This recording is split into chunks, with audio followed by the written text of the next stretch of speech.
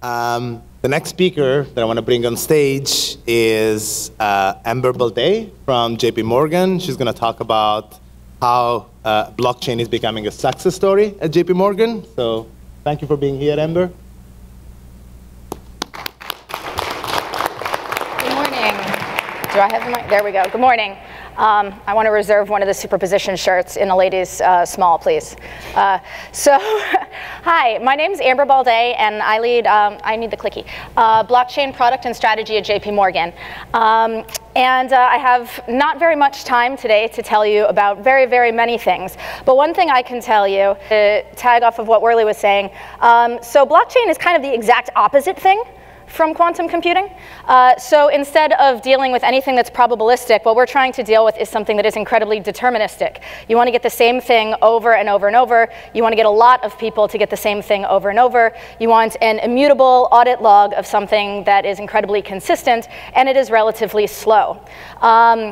At the same time, we're looking at using this across finance to solve problems. Instead of talking about quantum computing, adding all this new kind of secret sauce to the way that you are generating alpha in trading, we're looking at, right now at how you perform post-trade settlement in a very consistent kind of a way. I will continue clicking the button until we see what happens. Who wants to take the clicky and then make it happen? Cool, thanks. I delegate. So I don't have that much time to tell you about what blockchain is and how we're using it, so much as what I'm going to talk to you about today is how JP Morgan released a blockchain platform and how it's becoming a bit of a success story for us, and hopefully not just us, but for the industry, and hopefully even beyond that specific industry. So I guess rewind 2 years ago, and you probably first heard about blockchain as a, well, I don't have the clicky in my hand anymore. There we go. There's no such thing as the blockchain. OK, ta-da. Thank you. So the first thing, there we go. There's no such thing as the blockchain. Mind blown, right?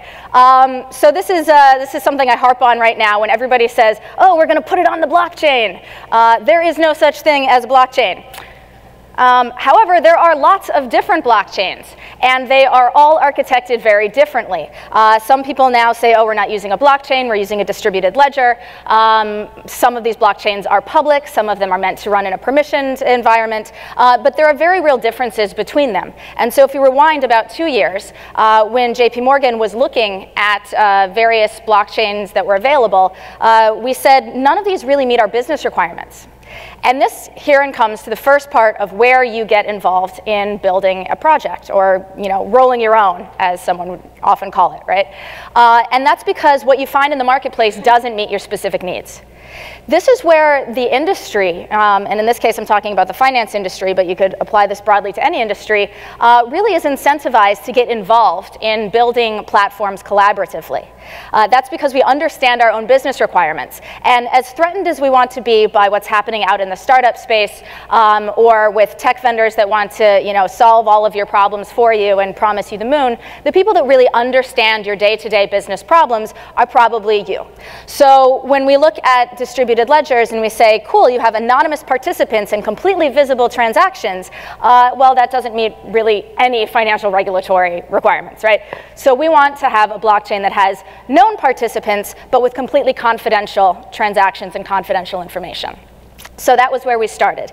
And then we said, well, wouldn't it be great if there was something out there already that we could tag off of? And it turned out that there was an open source project called Ethereum. We were able to fork that and start seeing if we could solve some of the challenges there. Now, if we had not been able to address them, as there are certainly others who had looked at Ethereum earlier and tried to do the same thing, I probably wouldn't be standing here. So all kudos to some wonderful engineers who helped figure it out. So different architectures, very different experiences, this is what I mean when I say there's absolutely no such thing as the blockchain. Moving forward. So with Quorum, what are we trying to do? We're trying to take a distributed ledger, or it really is a blockchain. It's not just a distributed ledger, but we want to be able to provide an opportunity to have real-world governance on top of that. So the idea that code is law is really, really fascinating. It's extra fascinating if you accidentally lock up 90 million of your own dollars in your own smart contract, as may or may not have happened on the public blockchain yesterday. But in general, when people say blockchain is just a database, I challenge anybody to think of a time when previously a database kind of production rollout happened wherein somebody lost a bunch of their own money and could not get it back, right? There's always a way to roll back. There's always a higher authority to appeal to. There's always a way. There's someone who holds the liability. There's even possibly someone to sue if something goes awry. So the first thing that we need if we're going to move real core banking systems onto a distributed ledger world is a way to fold in with our existing legal and regulatory frameworks. That doesn't necessarily mean that you have a centralized entity that says this is what's real and this isn't what's real. It simply means that there's somewhere to appeal. And possibly if you're talking about a permission network, so a network of known participants, other banks and or counterparties or supply chain or whoever you're working with, that there's somebody who says who should be in and who should be out. Okay. Confidentiality, I already mentioned. We really can't do business. We have a fiduciary obligation to keep client data private. You simply can't be broadcasting out Twitter for your bank account, which is what something like Bitcoin becomes when wallets are de-anonymized. And finally, security. So we're not assuming trust between participants. Sometimes you hear the phrase trust but verify, especially with relation to open source code. I would say don't trust, verify. Right? We do not trust our counterparties. If we did, we wouldn't be doing all this blockchain mumbo-jumbo in the first place. Okay, so as Gab mentioned in his initial keynote, blockchain is perfect for open source. Why is that? Well, the first three bullets that you see here I think apply to almost any software project. You want to foster community innovation and acceleration, so you want to bring people together. You want to allow different vendors to implement and approach the problem in different ways. And you want to foster a diversity of approaches. Let people solve things in different kind of branches, see what works, and then pull back together the various successful outcomes. The last three, I think, broadly apply to general software, but also when you talk about distributed ledger or blockchain systems, they become really, really prescient. So, especially in banking. The first is access to a developer pool beyond just employees.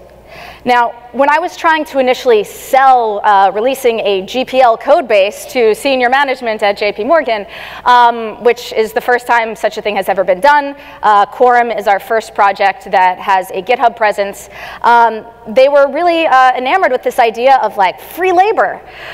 So that was great. The more developers that you can get to contribute, the more free resources you have. We can talk about how that becomes a challenge in a minute, but what's more important, I think, is the type of developer resources that you get to come work with you. Especially when you're talking about something like blockchain, you might get people who don't necessarily want to work full-time at a bank. You might get people that want to burn the banking infrastructure to the ground. They happen to be the best SMEs on how to build a blockchain right now. So how do you get these people excited to want to work with you? I've spent about 2 years doing that, and we've had a lot of success. So on Quorum, which is the blockchain that I was mentioning before, this is the one we released. For example, we partnered with the Zcash Foundation, or the Zcash company, to implement the world's first zero-knowledge settlement layer on top of an enterprise blockchain. It's completely open source. It's on our GitHub. And for those of you who aren't familiar with what zero-knowledge proofs are, it's a mathematical way for two parties to prove something absolutely, objectively happened to a third party without that third party knowing either of those two inputs.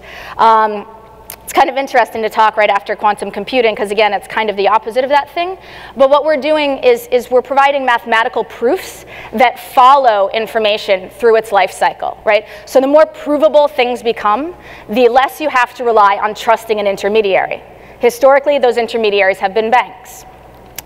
So to keep going here, we want fully auditable code because that builds systemic trust. By auditable code, I mean open source code. When you start talking about something like mathematical proofs, it would be really good if other people can look at them and prove that they function as designed. Especially when you talk about things that rely heavily on cryptography or crypto primitives, you really, really want to make sure that the systems function as designed. I think at their heart, blockchains are really an information security product, and the more open source information security products can be, the more we can, again, not trust them, but verify them. So for distributed ledger, it just absolutely makes sense from the beginning that if you're going to want to trust this kind of a system, don't trust it, have someone audit the code, and then you can begin using the system without having to place inherent trust in how the tech works. And finally, monetization of applications, not protocols. So this is akin to give away the operating system, charge for the apps. Okay? So at JP Morgan, are we going to try to monetize the blockchain? No, I think that's kind of silly, right? It is kind of like that ecosystem platform thing. The more people that use the ecosystem, the more you can release products into that ecosystem that are commercial products that generate revenue.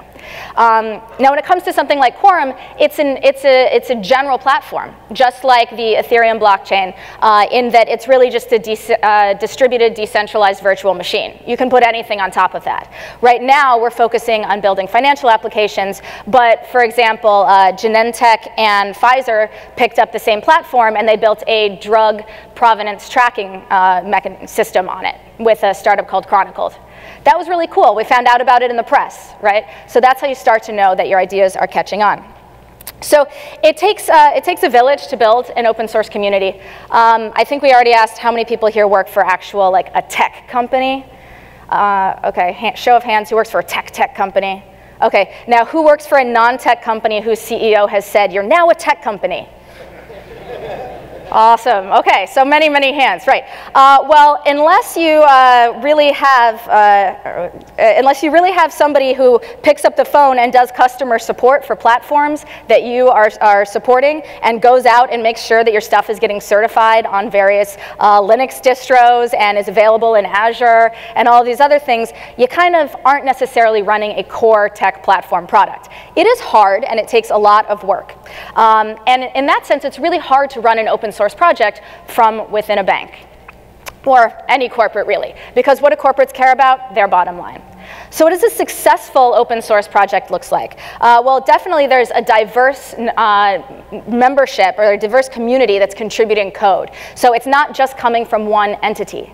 You can open source code all you want. It doesn't have to be good, and it doesn't have to be well supported. You can just put it out there and then have your own employees work on it and say, congratulations, we have an open source project.